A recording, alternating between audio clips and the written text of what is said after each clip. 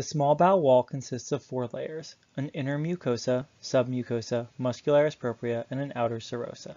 By understanding the microscopic anatomy of these layers, we will know all the types of tumors, both benign and malignant, that can arise from the small intestine.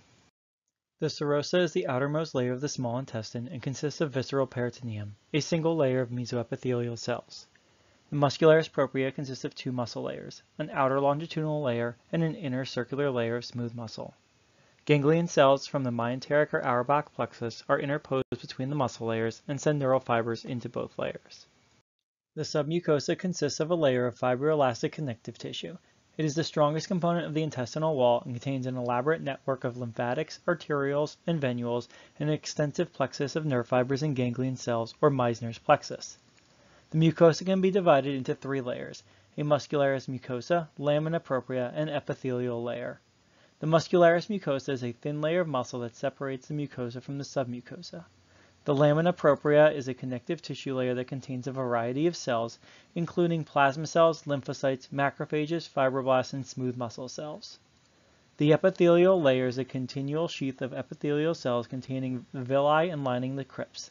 The 4 main cell types include absorptive enterocytes, mucus-producing goblet cells, Paneth cells, and enteroendocrine cells, such as enterochromaffin cells.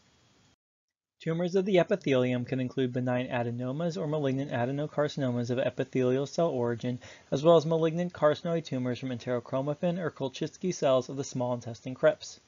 Submucosal tumors can include benign lipomas or malignant liposarcomas from submucosal or even serosal fat, benign hemangiomas and lymphangiomas or malignant angiosarcomas of lymphovascular cell origin, benign neurofibromas and schwannomas, and malignant neurofibrosarcomas of neural cell origin, and benign leiomyomas and malignant leiomyosarcomas of smooth muscle origin.